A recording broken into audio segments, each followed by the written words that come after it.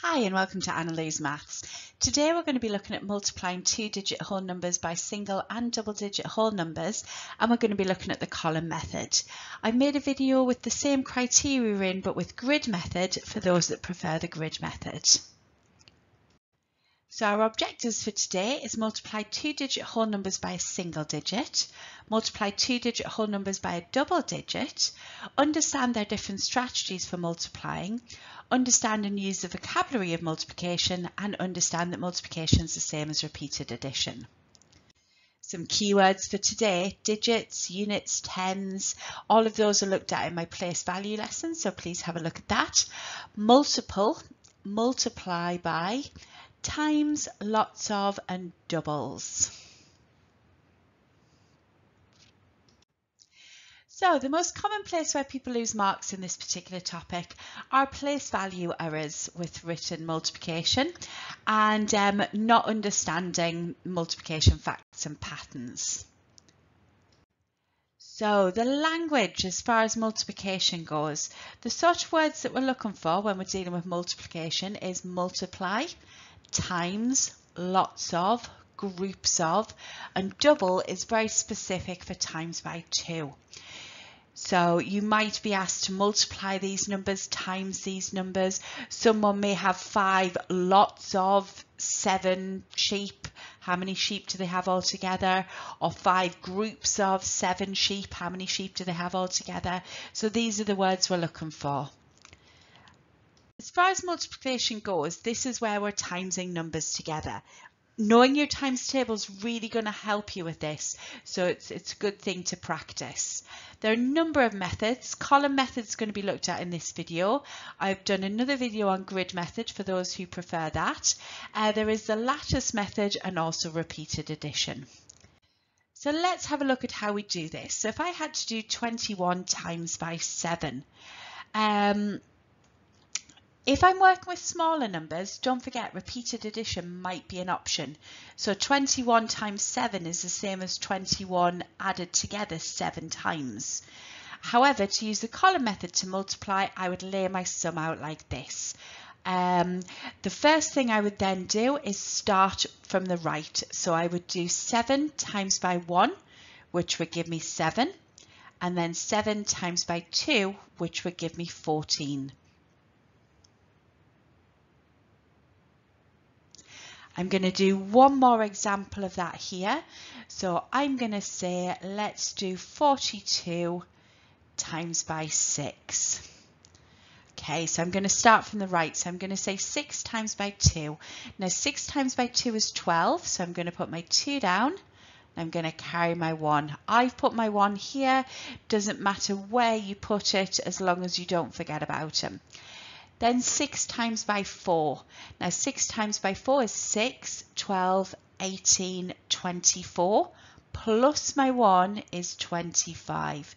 So that gives me 252 as my final answer.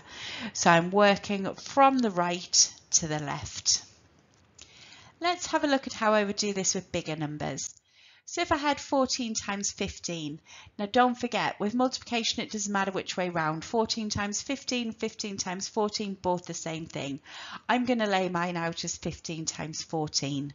So I'm going to do the same as what I did the last time. I'm going to start with my units. So I'm going to do my 4 times 5, which gives me 20. So I'm going to put that 0 down and carry the 2. Then I'm going to move on to my tens column. So 4 times by 1 is 4, add my 2 gives me 6. Once I've done that, I'm now dealing with this one here. So this one here is a 10, so the first thing I'm going to do is put a 0 down on my next line in my units column. Because I'm multiplying by 10, I'm not going to have any ones in my answer, so I'm going to put a 0. Now I've seen people before put an X or put a dot or leave a space. That's absolutely fine. I pop a 0 down. Then again, I'm going to work from right to left. So 1 times 5 is 5, 1 times 1 is 1. Once I've done those, I'm going to add these together to get my final answer of 210. Again, I'm going to do another one so you can see step by step. So this time, let's do 32 times by 12. Okay, so I'm going to start with my 2. I'm going to start with my units. So 2 times 2 is 4. 2 times 3 is 6. So now I'm completely finished with my 2. I've done my 2 times 2 and my 2 times 3. I'm going to move on to my 1. My 1 is in the tens column, so the first thing I'm going to do is pop a 0 down. 1 times 2 is 2. 1 times 3 is 3. And then I'm going to add these together to get my final answer. So 4 plus 0 is 4. 6 plus 2 is 8, and 3 on its own is 3. Okay, give these a go and see how you get on with these. So pause this and give these a go. Okay, let's look at those answers. Hopefully these were the answers that you got. Let's have a look at what that might look like in an exam situation. So each car driver pays Kamar £8 to go to the car boot sale. There are 72 cars at the car boot sale. How much money in total do the drivers pay? Pause and give it a go. Okay, let's have a look. Hopefully you got 576. Now let's have a look. If I do my 72 times by 8, I've got 8 times 2 is 16, so I'm going to put my 6 down and carry my 1. 8 times 7 is 56, add my 1 is 57, so 576. Let's look at another exam question. Amir is doing an IT course. His course is for 9 months. He pays £86 each month. Amir says the course costs more than £750 in total. Is he correct? So don't forget, we've got is he correct? So I need a yes or a no as my answer. At entry 3, you are going to have a tick box with yes or no on your question page. And we are proving this number. We are proving the 750, so I do not need to use that number. So pause and give this a go. Okay, let's see. Hopefully you got 774. So let's have a look. So I've got my 86 times by 9. Okay, 9 times 6 is 54. I'm going to put my 5 down, my 4 down, sorry, and carry my 5.